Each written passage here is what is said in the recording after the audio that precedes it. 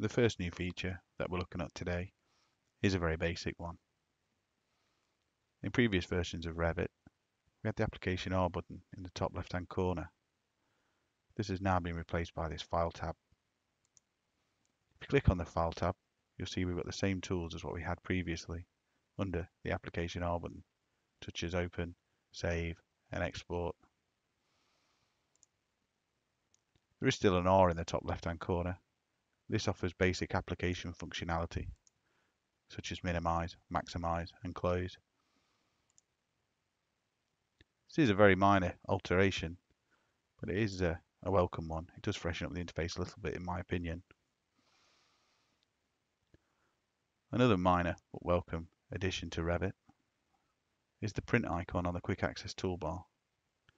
Previously, we had to go through the application R button to print. Now, it's up on the quick access toolbar. This change might save yourself a bit of time when you're printing off views and drawings. The next new feature that we're looking at today is once again quite a basic one, but still it's very much welcomed. In previous versions of Revit, if we wish to rename sheets, we'd have a very limited amount of space to review long titles or long numbers. This has now been changed with the ability to stretch out this dialog window. Previously, what you may have done is had to go into a sheet list and stretch out the sheet name in here so you could view these long titles. So it does just save using this possible workaround.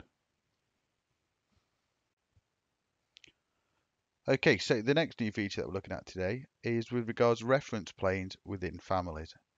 You can see on screen that I've got a table family. I'm just going to open that up. Right, here we are inside of the family now. You can also note, hopefully, that I've placed a couple of additional reference planes either side here, 800 from the edge of the table. This could be for lots of different reasons, setting out purposes or something like that. In my case here, I've just called these edge distance reference planes. So there's the name there, edge distance. And also note there that the reference is a weak reference in this case. Okay, transition back to the model. So previously in Revit, we could align and dimension to and from those reference planes that we'd placed in, but we didn't get all the information that would be, really useful to us, such as the name, especially. Now that has changed. If I align from the edge of this wall and locate my reference plane, there we go.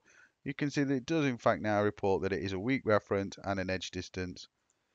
And there we go. I can align that table the specified distance that I want.